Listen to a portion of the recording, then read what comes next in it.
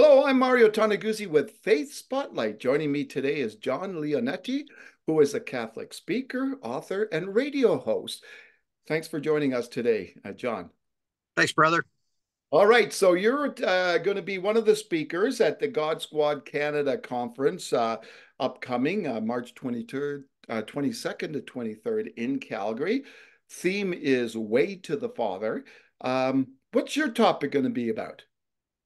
Oh, I'm going to talk about death, death to ourselves, which is, sounds uplifting, but in a lot of ways, right? We live in a world that is terrified of death. And I'm not just talking about what comes, 60, 70, 80, 90 years old, that death, right? Mhm. I'm talking about the kind of death to self that the cross of Jesus Christ requires every single one of us to. So I'm going to really kind of dive deep into the cross of Jesus Christ and how it is that if we want to go after him or come after him, we want to be his disciples, we got to deny ourselves, take up our cross daily and follow me. So we're gonna package that all together with what true love really is, and send the men on their way ready to sacrifice and live their lives no longer for themselves but for Jesus. All right. Before I ask you the next question, I neglected to mention the fact that today, when we're taping, is Ash Wednesday, and hence the ashes on my forehead. So if anybody out there was kind of perplexed and wondering. All right. So, Jon, tell me, in our society, we fear death.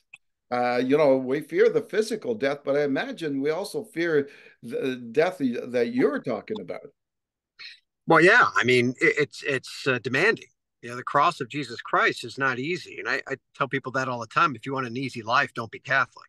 Yeah. It's one of the most difficult things you're ever going to do. It's one of the most difficult ways you're ever going to live, is in and through our Catholic faith. But anything of value is worth it. The difficulty is worth it for Mm. anything that we find valuable. I remember years ago watching an Olympic downhill skier, and a woman won the gold medalist. And afterwards, she was giving her interview. She yelled out to the person interviewing her, "Tonight, I get to have ice cream." And she just was so joyful. She was so excited. Here's a woman that just won the gold medal, right, at the top of her game in the world. And she was thinking about ice cream that night. Well, why?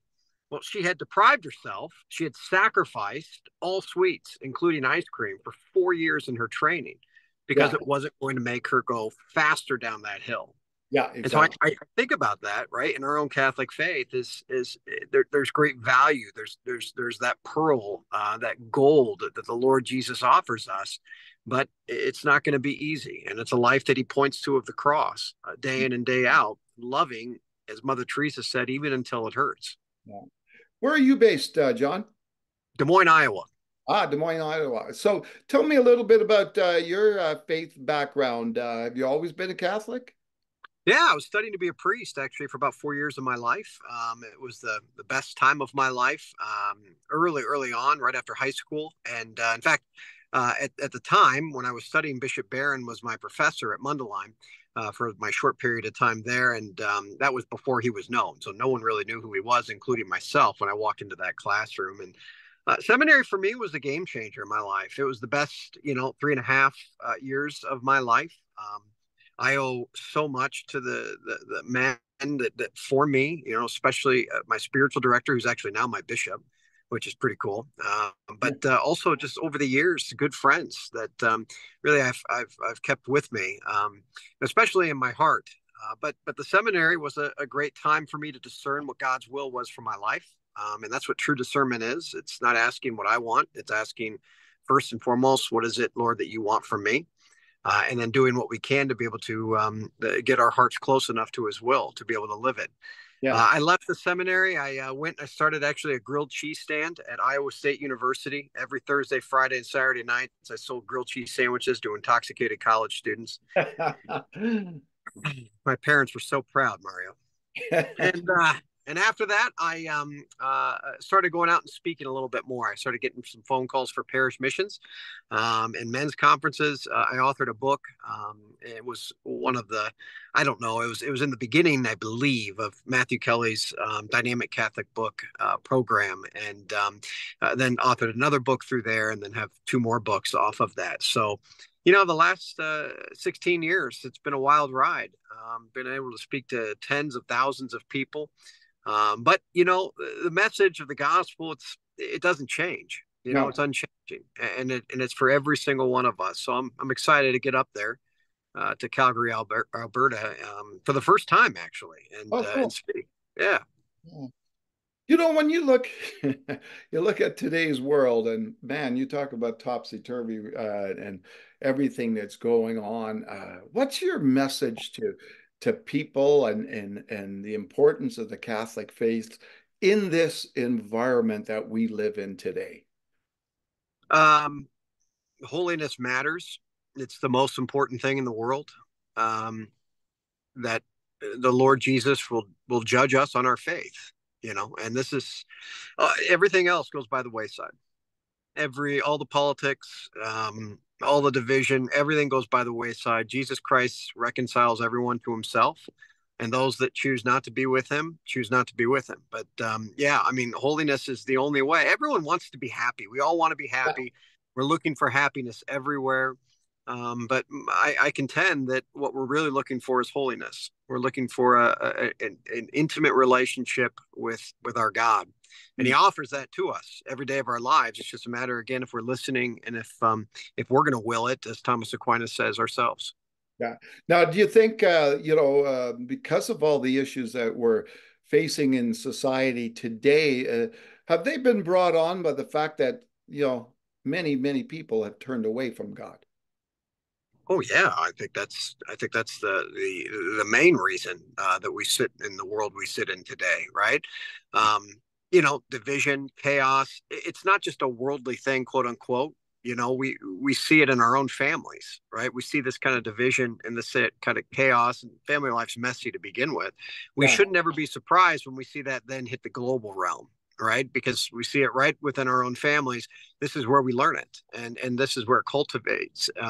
Which is why the Catholic Church is so hyper focused on marriages and families, because it's microcosm of God in the world.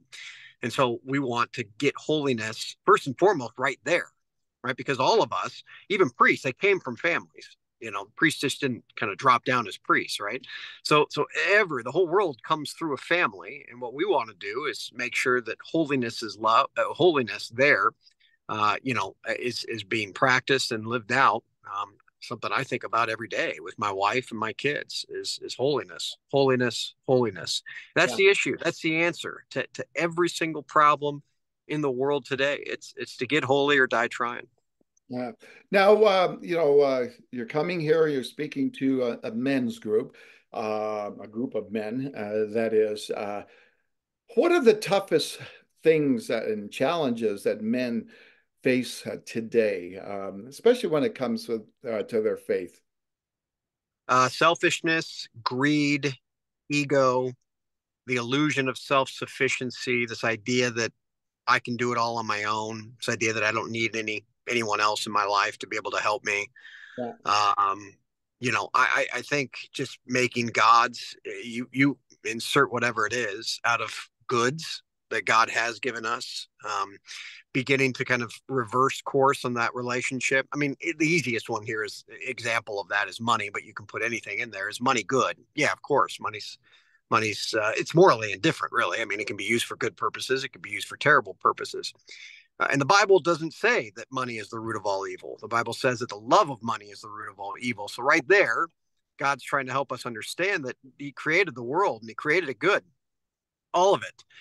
But at the end of the day, creating it as good as He did, He created it for us.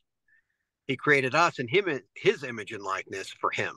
Mm. And so when we get that order right, what disorder or sin has caused in the world, where I became this life and everything I chase after, again, insert it whatever you want. When that becomes a god, when I begin to serve it, then that's where problems ensue. And so I think a lot of men are struggling with that today. And again, just kind of the basics of selfishness. My life's just about me.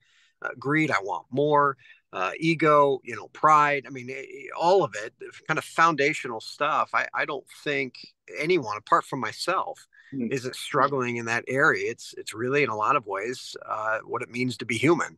But God offers us a different way, and thank God that it's not up to me, right? Because I'm not strong enough. This is why, St. Paul says, stay weak to his followers. See, we tell everyone to stay strong. St. Paul says, stay weak because only the weak are able to rely on God. See, the strong don't think they need God. Yeah, And so the idea here that Paul is helping us understand is this is all by God's grace. yeah, The beautiful part about that is all we got to do is ask and yeah. do everything we can to be able to will it. Now, you're obviously going to be speaking to a group of like-minded people here, but and mostly mostly they're all Catholics, but and they're mostly churchgoers and practicing Catholics. But what does the church need to do to attract men? And those men that have gone by the wayside that don't think church is for them, or even the Catholic faith is for them. Well, I think we got to re-engage in the study of the Holy Mass and what it actually is. I think that's the issue, right? We've conditioned Yeah, many to believe that the Mass is about the homily, or the Mass is about the music, but it's not just about the homily and music. They're important parts to the Mass. There's no doubt about it. And I like a great homily. There's no question. I like beautiful music. yeah, But at the end of the day, the Mass is the Mass. The holy sacrifice of the Mass isn't there to entertain me. It's not there just simply, make me not bored, if you will. The Mass is there for worship. It's the perfect worship. It's heaven on earth. And I tell it to people all the time: if you're bored at Mass, you're going to be bored in heaven, because that is heaven touching down right here. And so I think we've got to re-engage people and the truth behind what is in the holy sacrifice of the Mass and what it is that God has given us. The greatest gift God could ever possibly give us is found at the Mass. I think of my old pastor, Monsignor McDonald here. He was an incredible man. I'm one of the heroes of my life, and God rest his soul. Monsignor, he could not give a homily to save his life. Okay. I'm talking, even he was looking at his watch while he was speaking because it was bad, right? In fact, when he got ordained a priest, they told us at his funeral, when he got ordained a priest, the bishop sent him off to homily school and he came back worse. Okay. So he just couldn't give a homily. I remember sitting, it was grueling for him. And so he'd keep them short, 7, 8 minutes. But that man prayed the holiest Mass I've ever seen someone pray. He would tear up as he yeah, would hold Jesus in the Eucharist, his precious blood. I've never been so mesmerized, right, by this. And this is the Mass that I grew up with. So I grew up with, yeah. 70s and 80s music. Not a huge fan of it. Some people are. It's fine. And bad homilies, and yet it was someone coming into my life and helping me and reading some books along the way to be able to see that the Mass is so much more than just those things, right? In the Mass, I'm receiving Jesus Christ in a way that I cannot receive him anywhere else. Yeah. So I don't know if that's the answer to your question. I think that's kind of the big umbrella, but that's where the catechesis has got to lie, for us to understand it, and then we can dive deeper into it. All right, wonderful. Well, thanks, John, for joining us today. Thanks, brother. Appreciate you, man. Looking forward to seeing everyone. Yeah, looking forward to seeing you. And John, this is Jon Leonetti, who is a Catholic speaker, author, and radio host, who will be one of the guest speakers at the upcoming God Squad Canada Men's Conference, March 22nd to 23rd. I'm Mario Toneguzzi with Faith Spotlight. Thanks for joining us.